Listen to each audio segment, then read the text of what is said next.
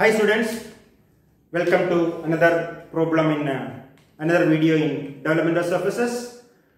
I am Dr. Vinodkumar, adjunct professor in Kochi University of Science and Technology. This problem is quite interesting. A frustum of a square pyramid whose base is 40 mm and top is 20 mm square through a height of 60 mm stand on the base. I repeat, frustum of a square pyramid, 40 mm side of base, 20 mm side of top, through a height of 60 mm, stand on its base. What's the plan? Plan is a square, 40 mm side. Inside that square, there is another centralized square of 20 mm side. I have marked the dimensions 40, 20. A, B, C, D corners of the base.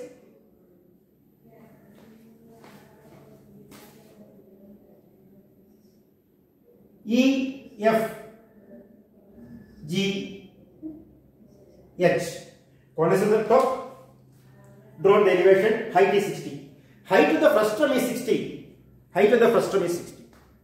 You are asked to find out the shortest distance between a corner of base and the opposite corner of top. Shortest distance. Where is the corner of base? A is the corner of base.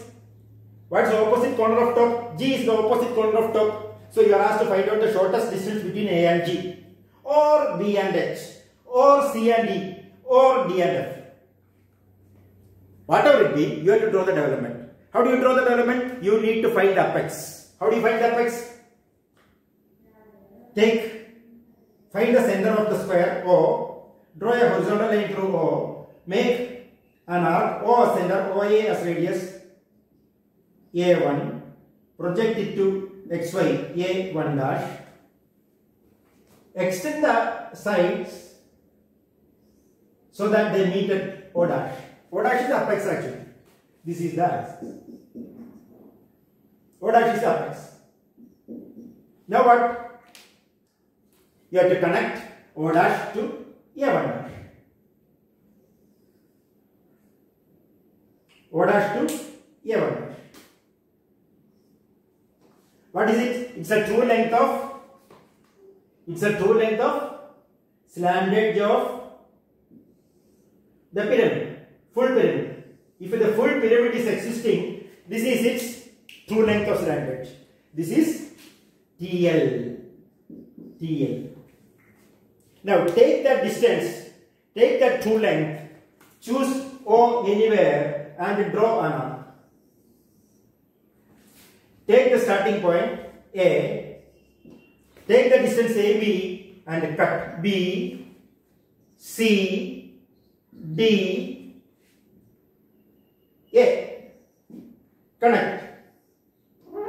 Connect these by straight lines, A to B, B to C, C to D and D to A. Connect them to O. Extend this, cut it, take that distance and mark. What are they? E, F, G, H, E. Connect them. E to F, F to G, G to H, H to E. What is this? This part is the development of lateral surface of the frustum of square pyramid. Now, connect B and H in the development by a straight line. B and H, straight line.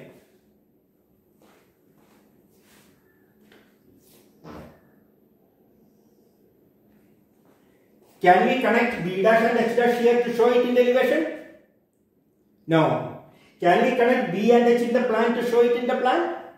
No. What you have to do? You have to locate this point K. Where is K? K is on OC or GC. Take this distance OK and mark K1 dash. O dash K1 dash equals OK.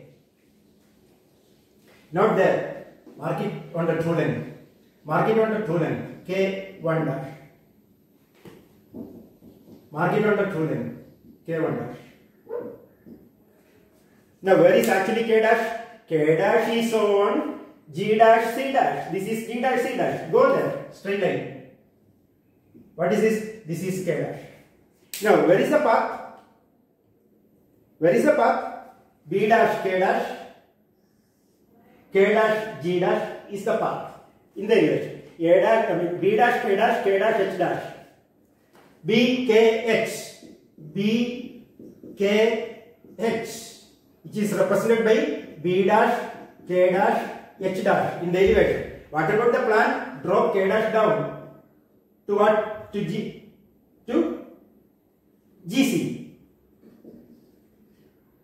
Okay. KX is the plan.